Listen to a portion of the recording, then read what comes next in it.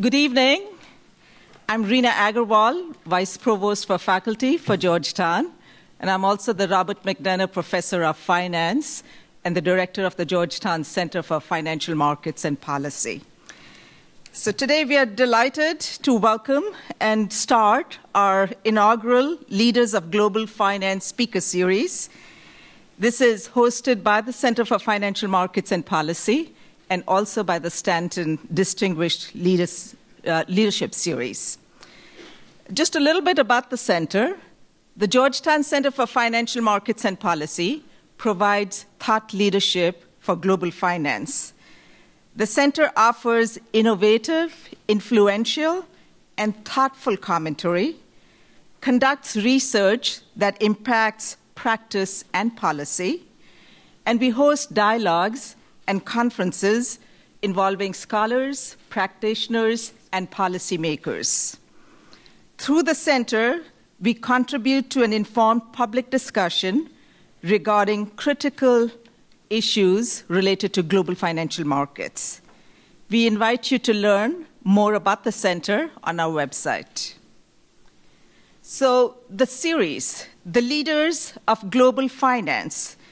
This series brings together influential thought leaders from the world of business to discuss trends in global financial markets. And for this audience, they'll also talk about the skill set needed to succeed in today's global business environment. We are delighted to have Mr. Ken Griffin as our inaugural speaker. Ken founded Citadel in 1990 and has since served as the firm's CEO. Today, Citadel is recognized as one of the most respected and successful investment firms in the world. Citadel invests across all asset classes and is one of the largest hedge funds. I went to their website, and their mission statement reads something like this: the firm's mission is to have a positive impact on the global economy by deploying capital to reach its fullest potential.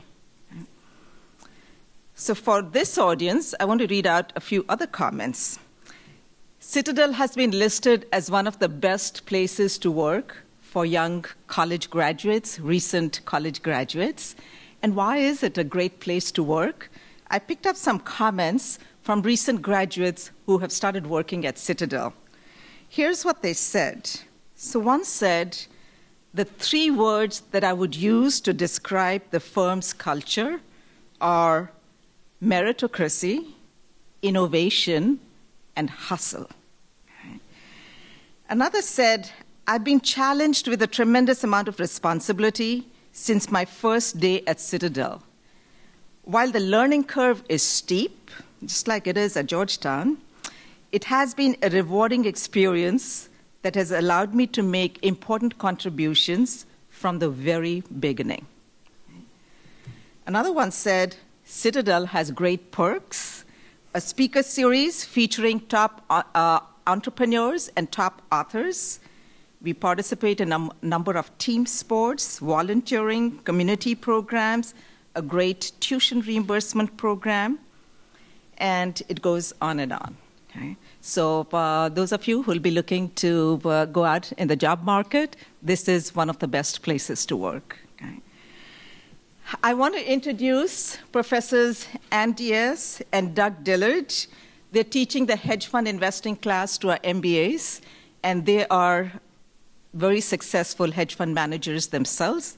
They have, it's really amazing for us to have faculty like Doug and Ann teaching our students, and then on top of that, bringing in this great group of speakers for the benefit of our students here at Georgetown. Now I'm going to introduce Professor Diaz and Professor Dillard, and they are going to lead a conversation with Mr. Citadel. I could go on and on about Citadel and about Mr. Griffin, but I think this audience knows quite a bit about both Citadel and Mr. Griffin. So I'll hand it over to Doug and Ann. Please join me in welcoming our speaker.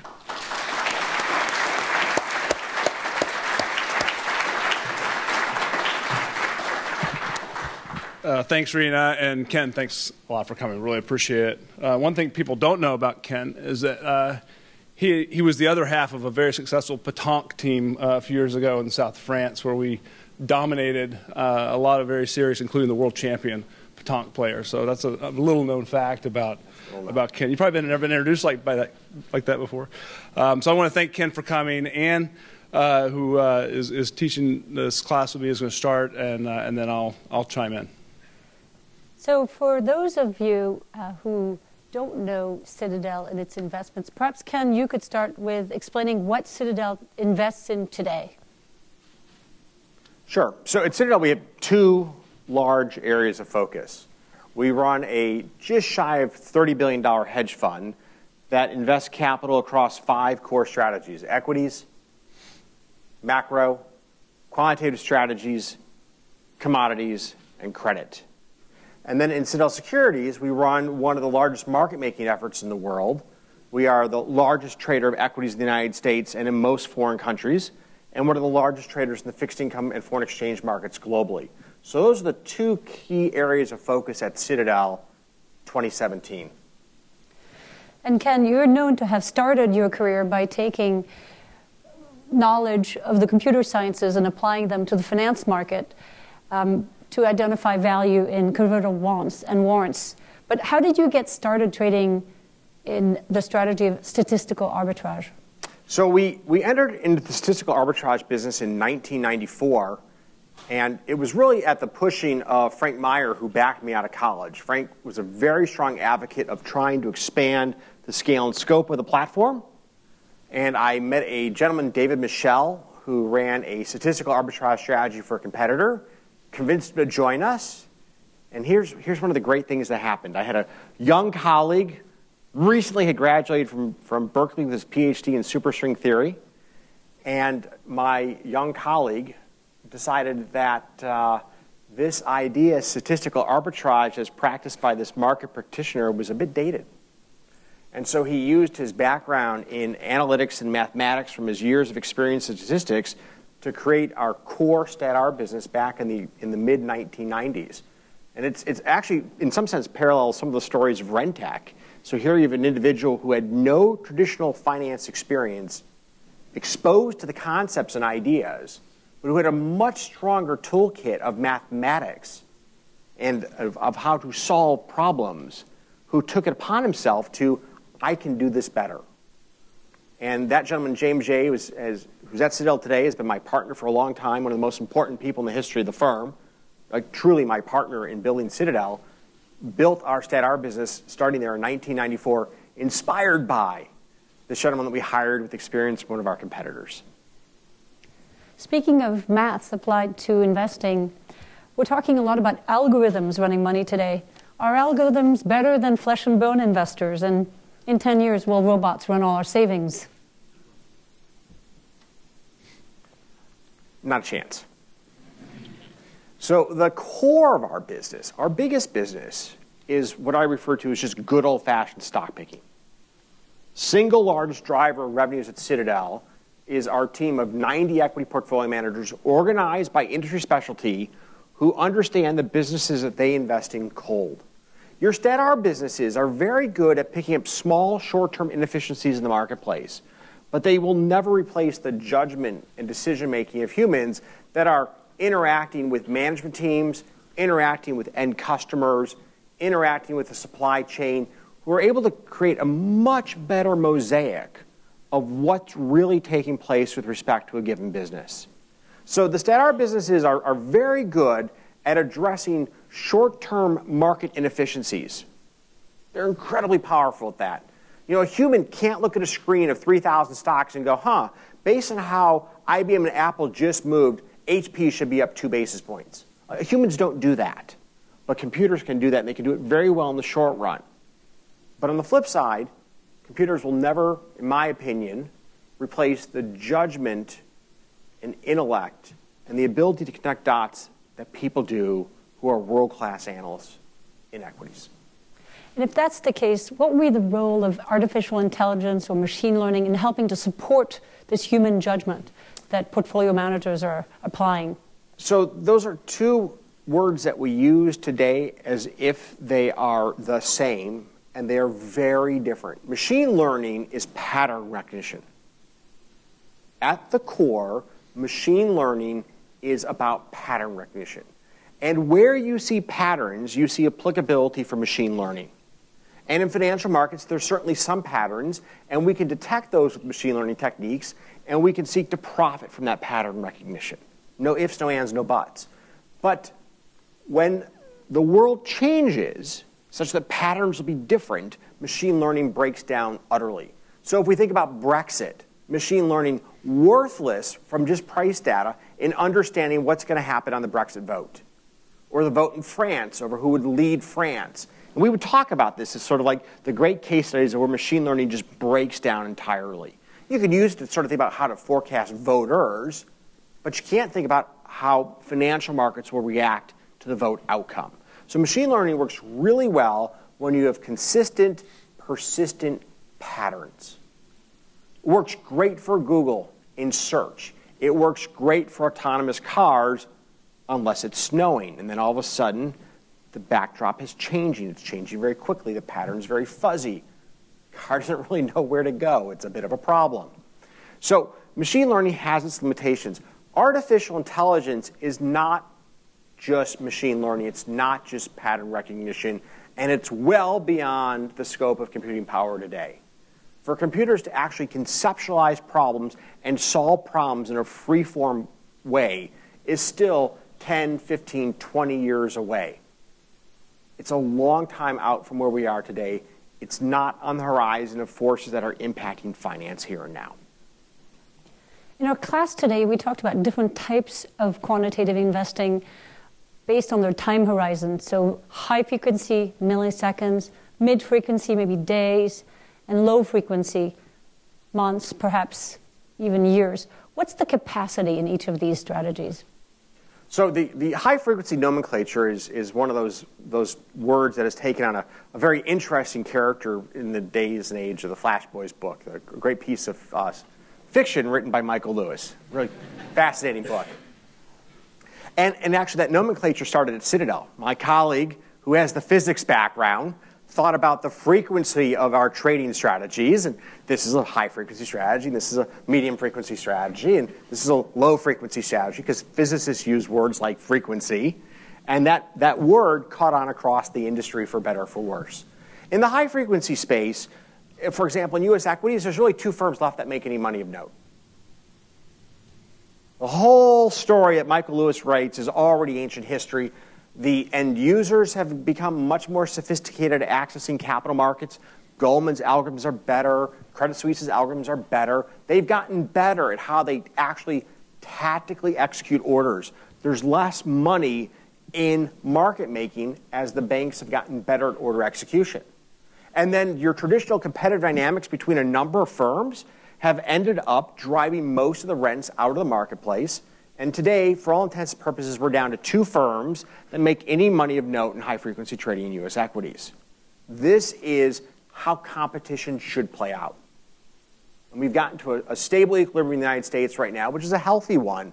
Perhaps one day there'll be no money made by the high-frequency shops as the Goldmans and Credit Suisses and Morgan Stanley get even better at strategies to execute customer orders. So the profit pool there is never was the billions of dollars that Michael Lewis alludes to. It's a number that's order of magnitude in the U.S. equity market, maybe $1 billion, $1.5 billion. It's a big number. But keep in mind, the U.S. equity market turns over ballpark, I don't know. Give me a second. Not so complicated. $120 billion a day. So as a percent of total dollars traded, irrelevant for the market-making community as a whole. Ken, going back to the technology issue, it's probably surprised a lot of folks to hear you say that kind of good old-fashioned stock picking is your bread and butter, given how well-known you are for technological advances and being ahead of the curve in use of technology. Do you feel like the technology advances are as helpful or more helpful in good old-fashioned stock picking as it is in kind of the more what we think of as technological areas like quant? So I think that the application of technology to support the decision-making processes of our portfolio managers is really helpful. Let me just put in plain English what their job looks like. They pick stocks. If we look at earnings dates as a notable date in terms of measuring their skill, their win-loss ratio, how percent of the time they're right versus wrong, my colleagues that walk on water are 53-47. If they were brain surgeons, they'd have very few patients. All right? They go to work in a job where you are literally wrong almost exactly half the time. That's the day they live in. You live this world. Yeah, it's very humbling. Glad not to live it anymore. Well, this professor stuff's pretty cool. It's incredibly humbling. So a key part of the analytics suite that we give our portfolio managers is around giving them transparency in their portfolio, what's taking place, what's driving changes in the portfolio valuation spot, like right here, right now. So is momentum causing their portfolio to have losses, or is there a shift towards companies with lower price to earnings ratios, or the market's discounting stocks that have high accruals or other signs of accounting issues? What dynamics are playing through the market right here, right now, in real time? And we do this to bolster the confidence of our portfolio managers who really have a tough job because you're wrong half the time.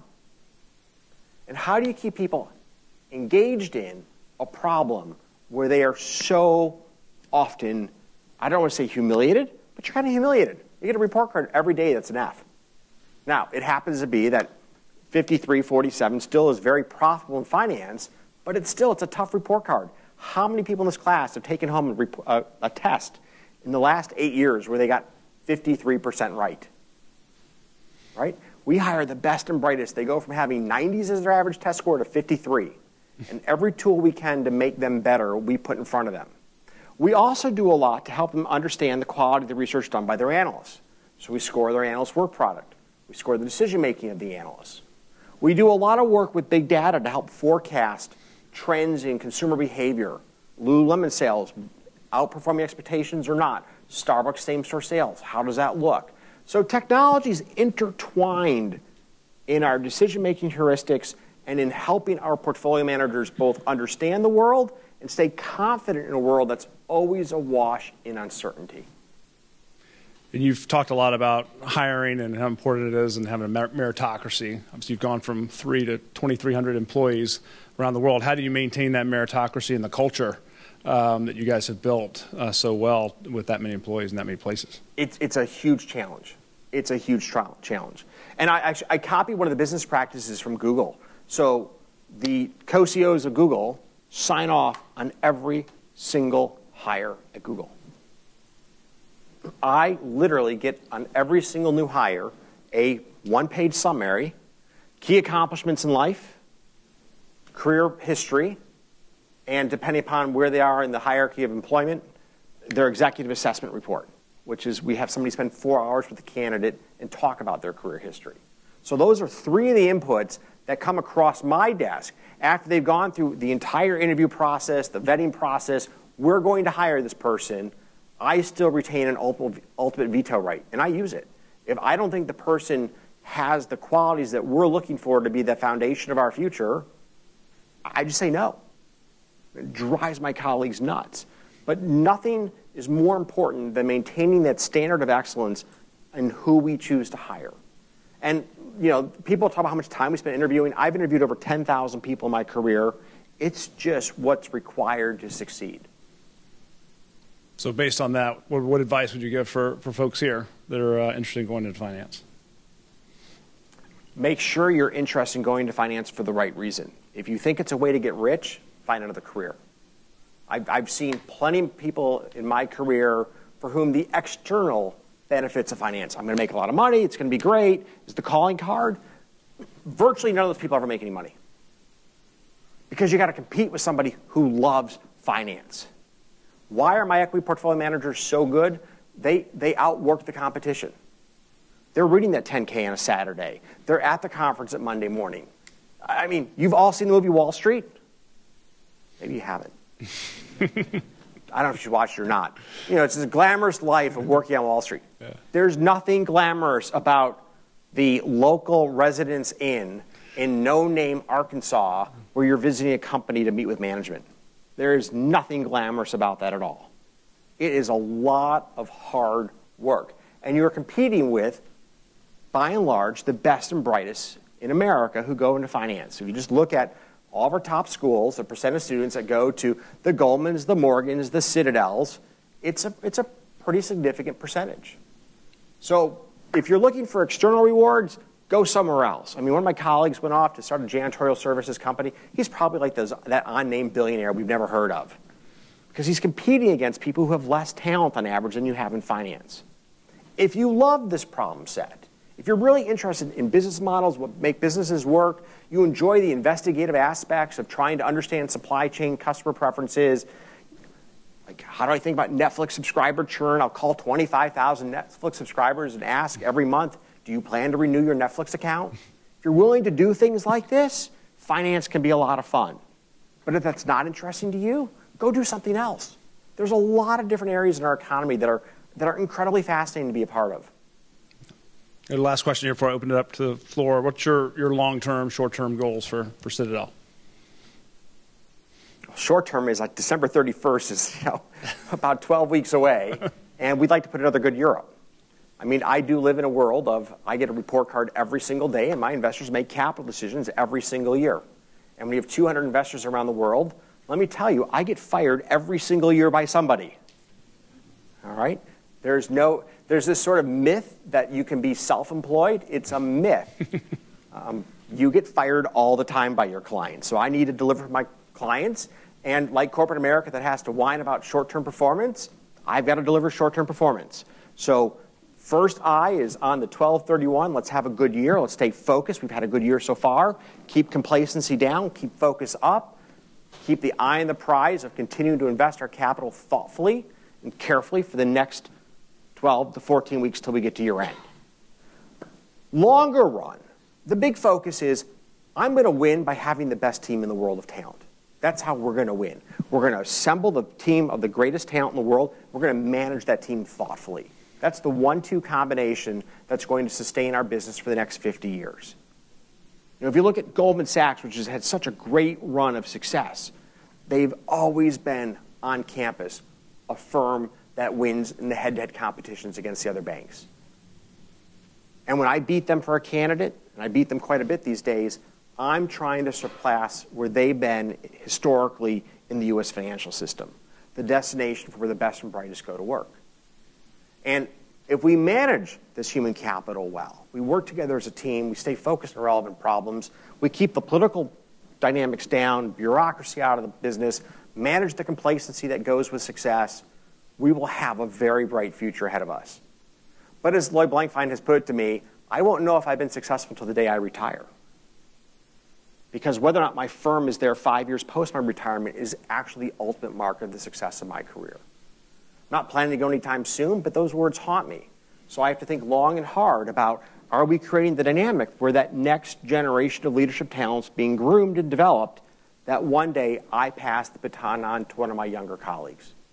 I've seen this do this time and time again. We've been in business for 27 years, but one day I need to ultimately pass the baton of C over.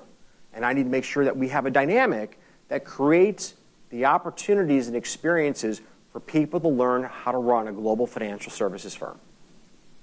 Great. Let's open up the floor for a couple questions before Ken needs to run. Go ahead.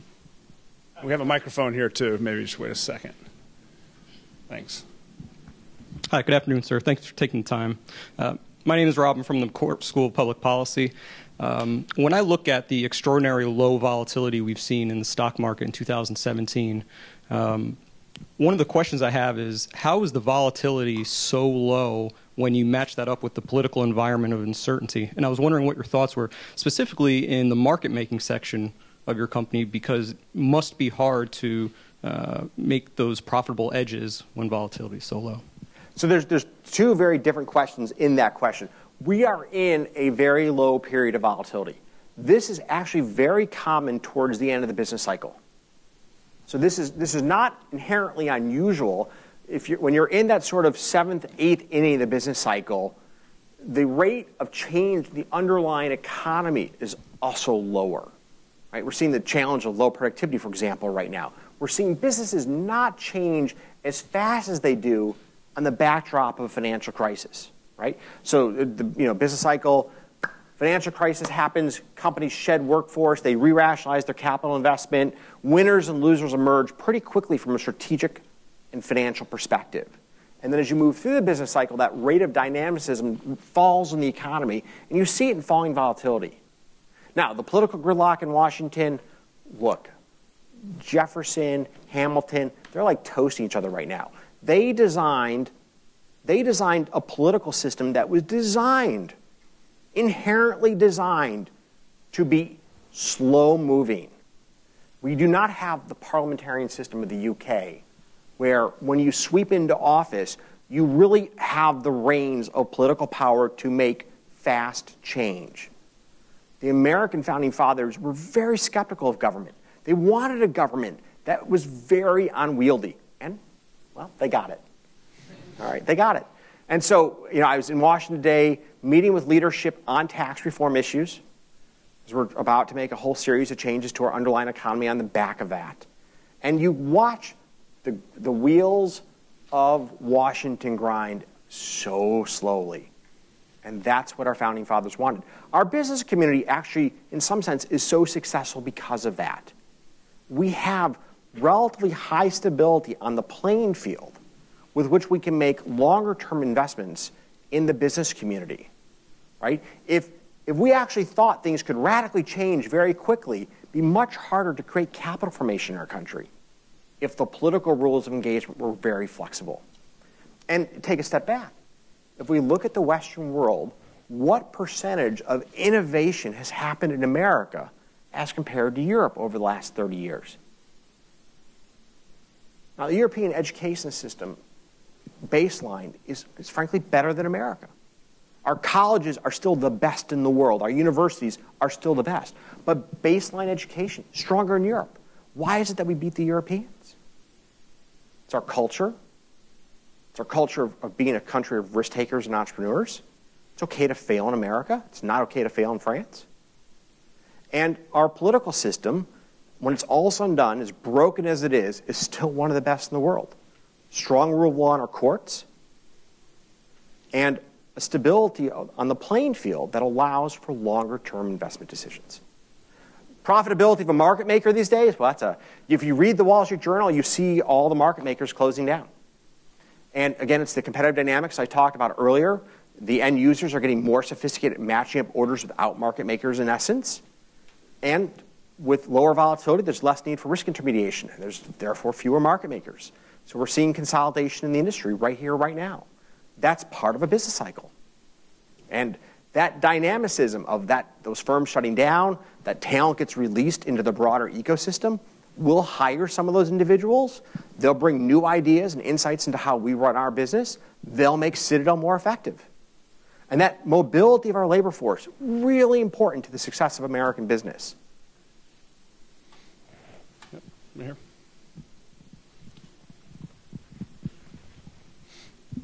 Hey, Ken, my name's Sean Kumar. I'm a finance student here at the business school. I just have two quick questions. Number one, where do you see the future of active management with everything that's going on the passive side and robo-advisors, et cetera?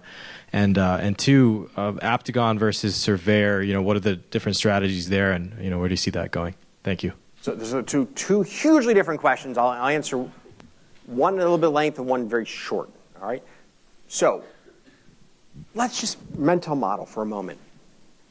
All the money in the U.S. equity market's passive. What happened to price discovery? What happens to price formation? Like the mental model of 100% passive just utterly breaks down. All right? So passive works so long as you have a sufficiently robust active community that drives towards price equilibrium. The vanguards of the world are enjoying the free lunch of the work of my equities team. All right? That's what they do. And that's actually totally fine. We don't need to have all the money in our economy either active or passive, but you need some mix. You need some mix. And the market has solved for that. And if there were to be more money passively managed, market inefficiencies would, on the margin, induce more profitability for the active managers. There'd be more of them. We'd have a new equilibrium over time. So I'm not terribly worried about that dynamic. It gets talked about a lot, but markets find equilibrium over time. We run multiple equities team. You mentioned Surveyor, Aptagon, Global Equities at Citadel. It's about the personalities of our leaders. A given head of a business can manage 20 to 30 portfolio managers. That's their effective span of control. And there's a lot of very talented equity PMs in the world, and they self-select into our various teams based upon their rapport with other teams in the management. There's no effective difference in these businesses day to day other than who do you work for and who do you work with. Those are the big differences. Yep, right here. We'll do one more after this, and then. Citadel's main competition for talent has to do with Apple and Google, not necessarily IBs, right? So how does Citadel compete for talent with those tech companies? And my second question is, how do they keep talent motivated, like your executives motivated afterwards? So there's two great questions there. There's a presupposition that our primary competitor for talent's Apple and Google, and it's not. It's not. They are a big competitor for talent, but ultimately, if somebody comes to me and says they're really interested in search, then go to Google. I mean, one of the best women who ever worked for us, she was 2 years into her career for us. Her boss comes into my office, one of my partners, and says she wants to go to medical school, and you got to convince her to stay. And I said, oh, no. When she walks in my office, I will offer to write the letter of recommendation. The world desperately could use another great doctor. I don't need another great options market maker, but I need another great doctor. We all do, all right? So strong competition in financial services leaves fewer people in financial services. We accomplish the same work with fewer people. We free up human capital into the rest of the economy. And I don't want to try to steal the person who's extraordinarily excited about, like, the iPhone 15. Like, they don't need to be my team. And by the way, like, I'm not being facetious. Like, my iPhone is over there charging right now. And we've all looked at the new iPhone 10 announced today, and we're excited about it. We need people to do that. So I'm looking for somebody who has the technical toolkit to solve the kinds of problems that we need to solve, who has an interest in the kinds of problems that we're trying to solve. That's who I'm looking for. And I do compete for those individuals with a large variety of industries in America. But if you don't love what we do, don't come to Citadel. Go somewhere where what you do makes a big difference. I spoke earlier in the class. And this is important to think about. We're in a very different economy today than our parents grew up in or our grandparents. Who's the fifth biggest maker of personal computers in the world? No, they're actually like number 2 or 3. No one knows. No one even cares. No one cares. Fifth biggest source of online music. Who cares? We live in a world today of more and more winner-take-all. And those winner-take-all firms are so successful because of the breadth that they have today, the number of people they can touch, the number of people they can solve problems for at one point in time. I solve a problem in the capital markets. In my market-making business, I can bang that out across 40 different countries in 3 months or less. All right?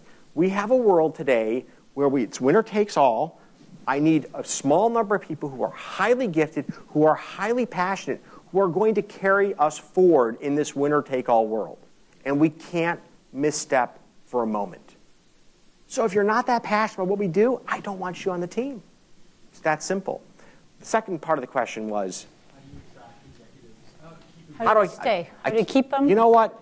You're 40 years old. You've got a net worth of 9 figures. Do what you want to do with your life. And shockingly, a ton of them choose to stay with me. Some go out to be the treasurer of the state of Delaware. God bless. I mean, I'm totally serious. One of my colleagues has 2 children with a drop of milk kills his kid. And he came to me. He says, look, I'm going to retire. I'm going to commit my life to trying to find a cure for my children. What do you say to that? You say, God help you. So I hope that my executives are wildly successful. And I hope as long as they're passionate about finance, they're on my team. And I hope when they find another calling in life, they enjoy all the years that they put into helping to build one of the great companies in my space, and they enjoy the fruits of that labor. One more question. Right here. Hi, Greg Tausig, Business School. How do you think about how liquidity has changed kind of over since the financial crisis in terms of products that have been introduced that have mismatches between the underlying investments and what's being offered to investors? Blackstone recently, GSO, rolled some of the open-end stuff into closed-end funds, and the limited number of market makers outside of your firm that are still existing in the market to the same extent that they used to be. And then if you could, maybe you've obviously seen a lot of firms in your career, maybe one private equity and one hedge fund firm that you admire outside of your own firm. Thanks. It's like 3 or 4 questions there. I'm going to triage this into one answer. No.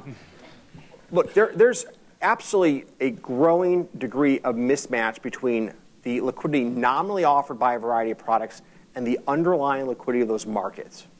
And that's a cause for concern. If I were the SEC thinking about policy issues, I would be thinking about that issue long and hard. Because you can't unwind a huge junk bond portfolio overnight. It takes weeks. It takes maybe even months. And the amount of money raised in open-end products where the underlying instruments are less liquid, I think is cause for concern. I think that's completely legitimate. So you might want to think about how those funds deal with the proverbial run of the bank. Do they start to distribute in kind? Do they distribute in kind by date of seeking liquidity? How do they start to deal with that liquidity mismatch? And ultimately, how are investors going to deal with the losses that they'll incur when you get sudden market gyrations as these funds try to exit the doors simultaneously? So I think there's some legitimate concerns there in a public policy sense of the word. All right, that's number one. Number two was less market makers. You know what? How many market makers do you need? I mean, like, how many do you need? I trade 20% of the New York Stock Exchange volume every day. 5. There you go. We need 5 firms. All right? And I'm more or less serious. Like, we don't need 50. We need 5. We need 5 firms. 5 well-run firms that have the technological capability. We need more than one, because we do have technology problems. We sometimes go down. Those are bad days. But we need more than one. But we don't need 50. We don't need 40. We need 5. And we're seeing that globally in a number of products, the drive towards 5. How many major players are there in interest rate swaps today? There were 20 3 years ago. We entered the market 18 months ago. We're down to 7 of consequence today. We took 13 second-tier players out. That's the march of progress. All right? And by the way, those 5 are actually doing really well. Like, even though the market's more competitive than ever and bid-ask spreads are tighter than ever, end users are more engaged than ever about the product because the product's cheaper to trade. It's a more competitive market dynamic. The market's healthier. So good competition increases value for consumers, drives up use of the products in play, and leaves a good environment behind. So we don't need 20 firms. We need 5 global players in capital markets, risk provisioning, and risk management. Then he asked, hedge fund, private equity fund. Now that Standard Pacific is gone, a hedge fund that you admire. That's a great question. Maybe Renaissance? Well, I mean, of course, I have great admiration for this.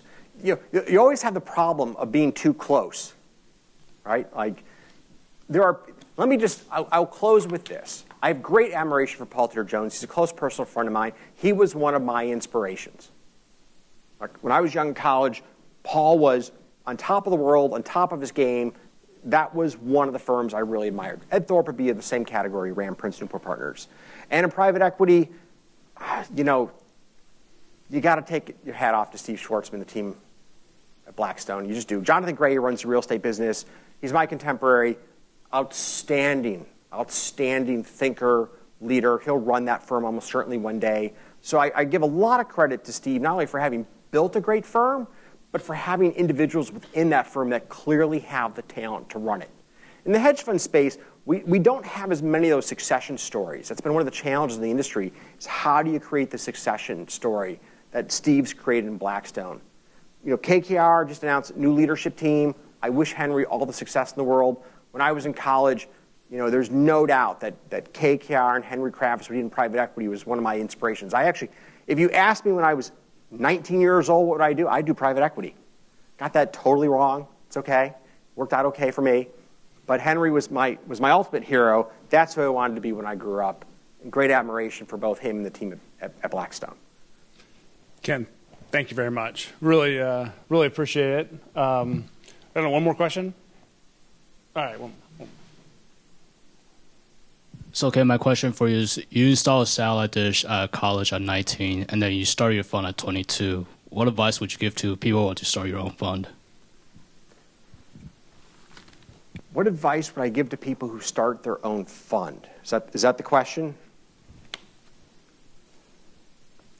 Well, number one is, there's a great myth about being an entrepreneur. You do not own your business owns you. So just be prepared for that reality. If you don't want to sign up for that, don't start a business, but your business will own you.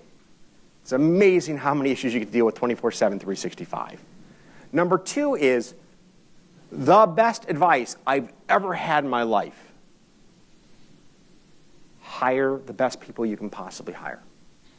I mean, if I just look at what has been the story of Citadel over 27, 28 years, it's actually the story of how remarkable my colleagues have been on their ability to change the landscape of U.S. financial markets. My partner who runs our securities business is roughly 34 years old. He grew up in mainland China. He grew up in Beijing. He grew up in a country where one of his neighbors traded futures contracts. It was a capital offense. His neighbor was discovered for doing this, arrested and summarily executed. He grew up in a world that you and I can't imagine.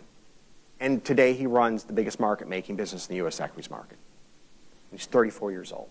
So what I would say that the story of my career has been the story of the incredible accomplishments of my colleagues. The young man who went to Berkeley, who was exposed to superstring theory, who saw us at our business, said, I can do this better.